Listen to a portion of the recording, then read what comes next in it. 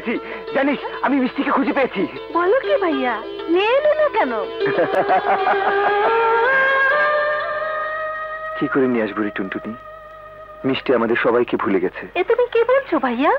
হ্যাঁ রে, মিষ্টি তার স্মৃতি ফিরে পেয়েছে। স্মৃতি ফিরে পাবার পর সে ভুলে গেছে মাঝখানে 7টি মাসের কথা। তুমি তাকে মনে করিয়ে দিলে না কেন ভাইয়া? তার আর আমার মাঝে এখন অনেক অনেক ব্যবধান। আমি বললেই কি সে বিশ্বাস করবে? মিষ্টি ভাবি কেমন আছে ভাইয়া? খুব ভালো আছে, খুব ভালো আছে। কি হলো? তুই তো শুধু এটা ওটা নাড়াচাড়া করছিস, কিছুই তো খাচ্ছিস না। খেতে ইচ্ছে করছে না। খেতে ইচ্ছে করছে না মানে? না খেলে চলবে কি করে? খাবার দাবার দেখলে কেমন যেন লাগে। এ তো ভালো কথা নয় প্রিয়া, তো ডাক্তার আঙ্কেলকে খবর দিতে হবে। হাই প্রিয়া। আপনি এত সকালে? আরে আঙ্কেলের কাছ থেকে শুনলাম গাজীপুর তোমার সিমেন্ট ফ্যাক্টরি পরিদর্শনে যাবে, তাই চলে এলাম। এত দূরের পথ, তোমার একা যেতে খারাপ লাগবে, দুজনে গল্প করতে করতে যাব। আরে আমাদের লন্ডনে হবু দম্পতিরা বিয়ের আগে দূরে কোথাও বেড়াতে যায়। আরে চলো চলো, কামান, চলো।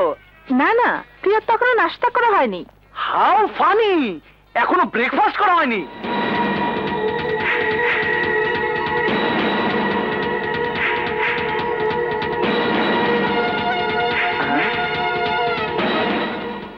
Good morning madam. Good morning. একই সাত সকালে রাজকন্যার ঘরে প্রহরীর আগমন। আমি ওনাকে ডেকেছি, আর ওনাকে সঙ্গে নেই। আমি গাজীপুর যাব। আশ্চর্য প্রিয়া, তুমি আমার হবু স্ত্রী। লন্ডন থেকে আমি তোমার জন্য এই বাংলাদেশে ফিরে এসেছি। আমি থাকতে তুমি চাকর বাকর সঙ্গে নিয়ে গাজীপুর যাবে? মিস্টার লোকমান হায়দার, বলো। আপনি ভুল করছেন। উনি চাকর বাকর নন, উনি আমার নিরাপত্তা অফিসার। যেহেতু উনি আমার নিরাপত্তার বিষয়টি দেখাশোনা করেন, সেহেতু উনি আমার সঙ্গে যাবেন, আপনি নন। তাছাড়া হবু স্ত্রী কিংবা হবু স্বামীর সঙ্গে বিয়ের আগে একসঙ্গে ঘোরাফেরা করাটাও আপনাদের লন্ডনে শোভা পেলেও বাংলাদেশে শোভা পায় না। আপনি এখন যেতে পারেন, আমি পরে আপনার সঙ্গে যোগাযোগ করব। আমি কি যাব?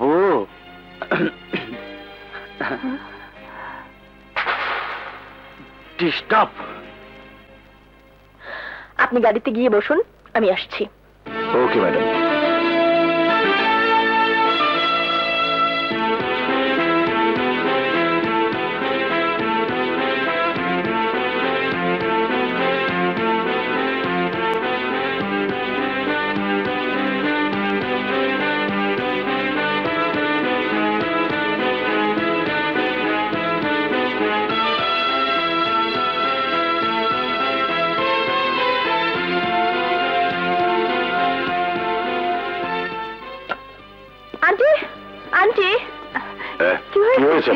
এই যে আঙ্কেল, এসব কি শুরু হয়েছে? কি মা? ফ্যাক্টরি থেকে সিমেন্ট চুরি হয়েছে, টেক্সটাইল থেকে কাপড় চুরি হয়েছে, কলম্বো থেকে আমাদের একটা জাহাজ সিঙ্গাপুর গেছে অর্ধেক খালি অবস্থায়। এভাবে চলতে থাকে আমাদের বিজনেস ধুলিস্যাৎ হয়ে যাবে। যেদিকে তাকাই সেদিকে শুধু লস আর লস।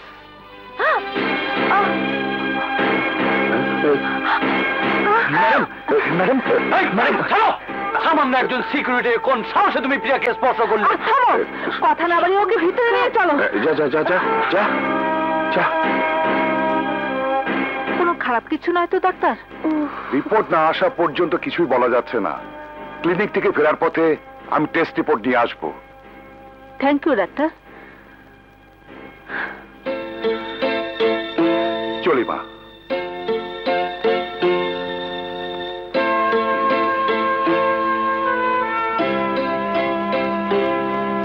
এই শিপমেন্টের এই কাগজগুলো পরে করলেও চলবে।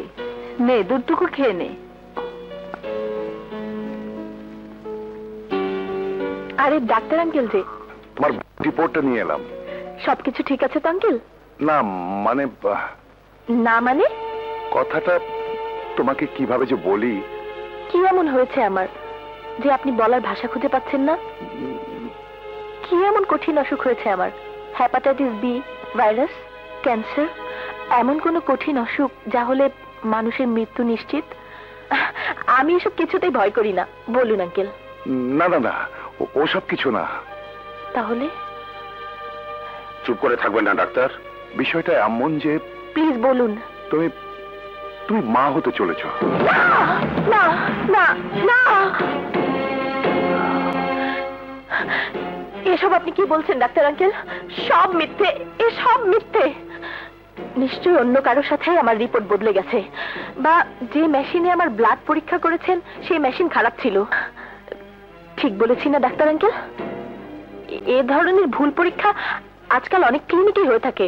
প্রিয়া, আমি তোমাদের পারিবারিক ডাক্তার, তাই তোমাকে জানানোর আগে নির্ভুল করার জন্য এই টেস্টটি আমি বারবার করেছি, কিন্তু প্রত্যেকবারই আমি একই উত্তর পেয়েছি, তুমি অন্তঃসত্ত্বা।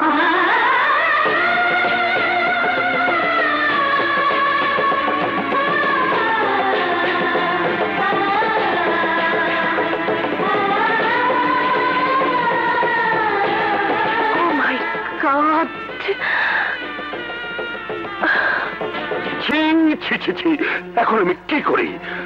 হে মুখ আমরা সমাজে কি করে দেখাবো? ধ্বংস হয়ে যাবে চৌধুরী বংশের মান সম্মান ইজ্জত। এত ভেঙে পড়বেন না চৌধুরী সাহেব, এতে প্রিয়ার তো কোনো দোষ নেই। আমার মনে হয় ওর জীবন থেকে হারিয়ে যাওয়ার সময়টুকু এর জন্য দায়ী। ঠিক বলেছেন ডাক্তার, ঠিক বলেছেন। প্রিয়া মা, জেনে শুনে তো তুমি কোনো পাপ করনি।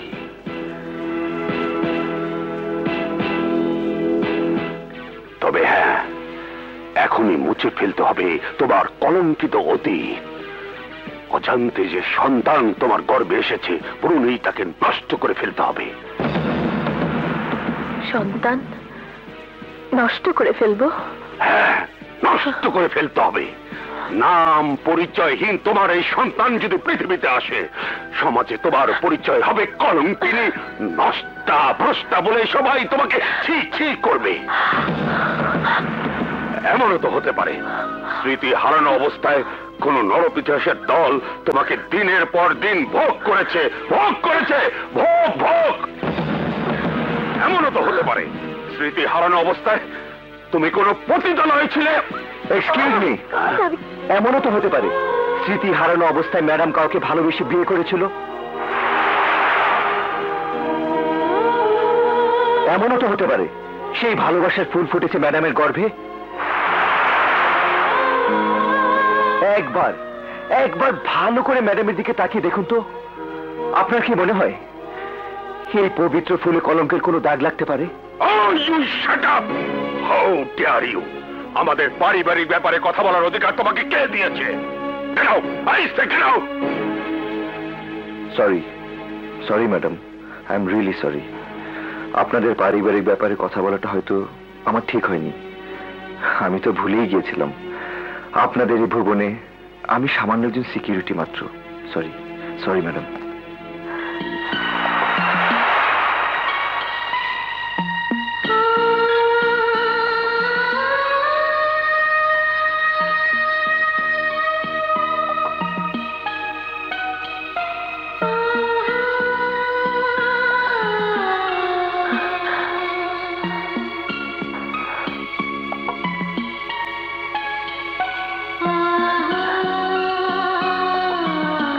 তো হতে পারে স্মৃতি হারানো অবস্থায় কেউ তোমাকে ধর্ষণ করেছে। এমনও তো হতে পারে স্মৃতি হারানো অবস্থায় তুমি কোনো পতিতালয়ে ছিলে। দিনের পর দিন কেউ তোমাকে ভোগ করেছে।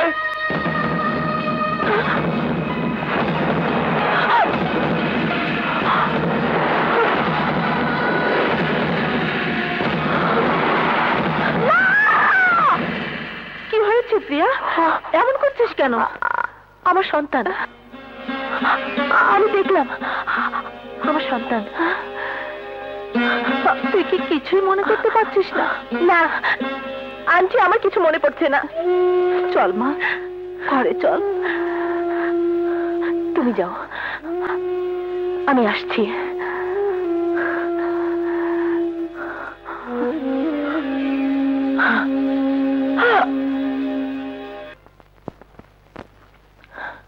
খোদা, তোমার কুদরত বোঝার সাধ্য মানুষের নেই।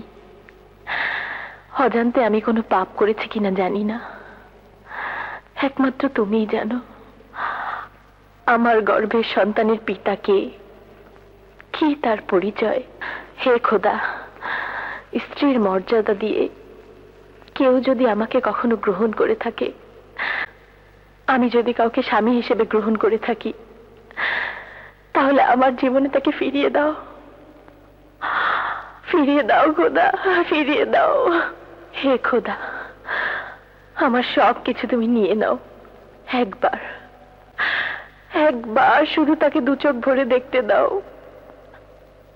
আমার কাছে তাকে ফিরিয়ে দাও, আমার কাছে তাকে ফিরিয়ে দাও খোদা, আমার কাছে তাকে ফিরিয়ে দাও। আমি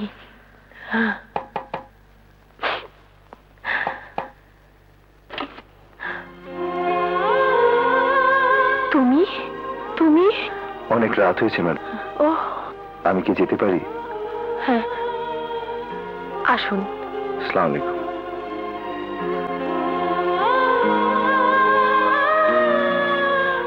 প্রিয়া যদি বিয়ের আগে আরো 10 বার গর্ভবতী হয়, তবু ওকে আমি বিয়ে করবো।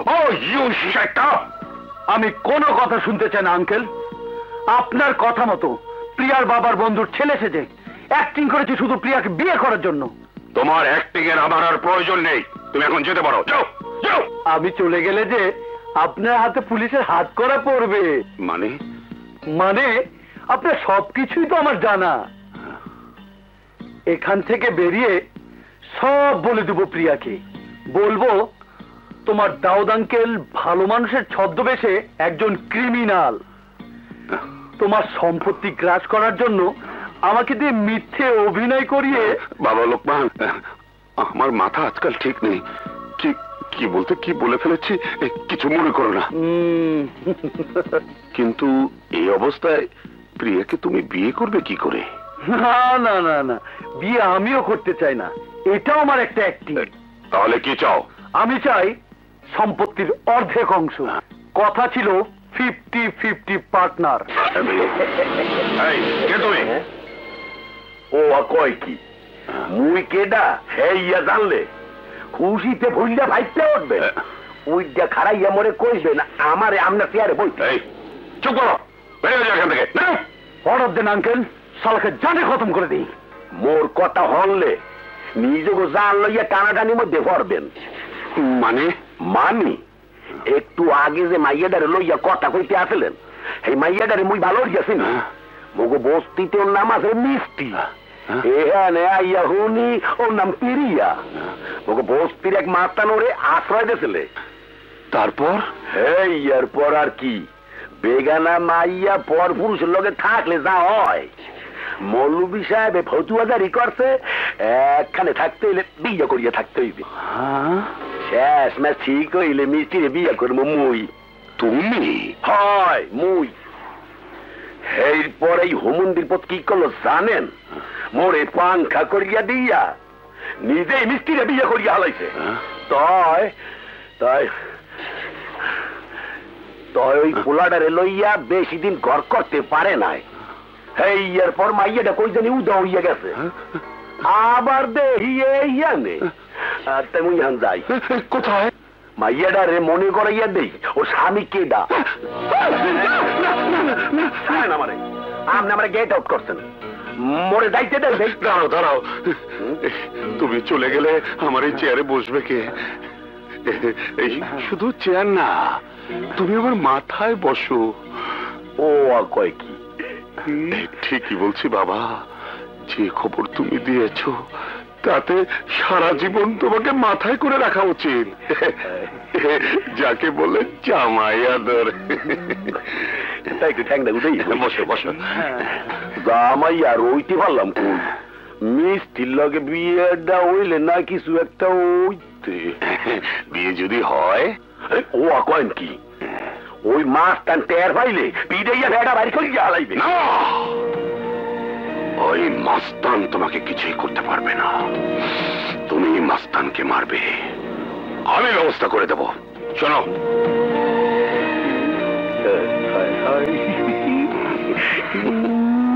ওরে আল্লাহ রে,